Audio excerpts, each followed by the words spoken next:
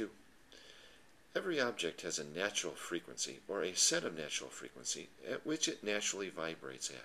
And this wine glass is no exception to that rule. If somehow struck, plucked, or otherwise forced into vibration, it will begin to vibrate at its natural frequency. The actual frequency at which it vibrates at is dependent upon a number of things, and one of the things it depends upon is the speed at which vibrations travel through the object. So as I get this water goblet vibrating, the glass is vibrating, and we hear the sound of the vibrating glass. If I empty some water from the water goblet, what will happen is I will change the speed at which vibrations travel.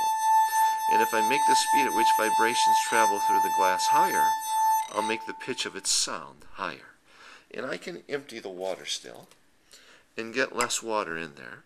And as I get less water in there, I cause the speed at which vibrations travel through the glass to be higher, and the frequency in turn becomes higher.